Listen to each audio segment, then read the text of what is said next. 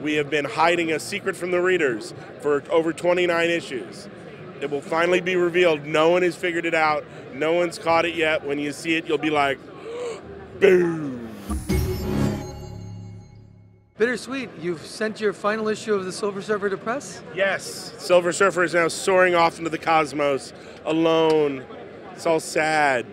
We have the finale of Silver Surfer, me, Mike Allred, Laura Allred. Last issue's off to the printer. We have been hiding a secret from the readers for over 29 issues. It will finally be revealed. No one has figured it out. No one's caught it yet. When you see it, you'll be like, boom. I'm impatient. I don't want to wait till Wednesday. Come on, tell me. No. Please, tell me. Issue 14, you'll have to wait. It's huge. It's big.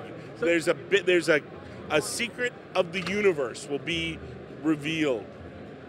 The Surfer's one of those characters that everyone loves, but it's not everyone's been able to really get the true meaning of the character and to really bring out the best in him. What makes the Silver Surfer such a great character for a writer like yourself to work on?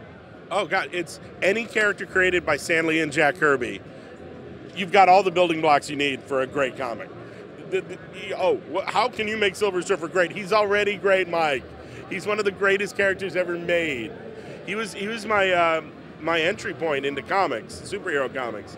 Like, I knew about the Spider-Man cartoon, but like the first comics I bought were Spider-Man comics.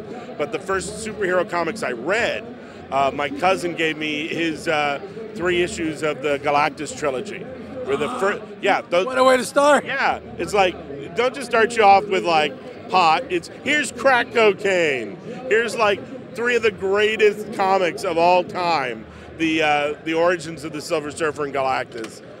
Boom. Like, yeah.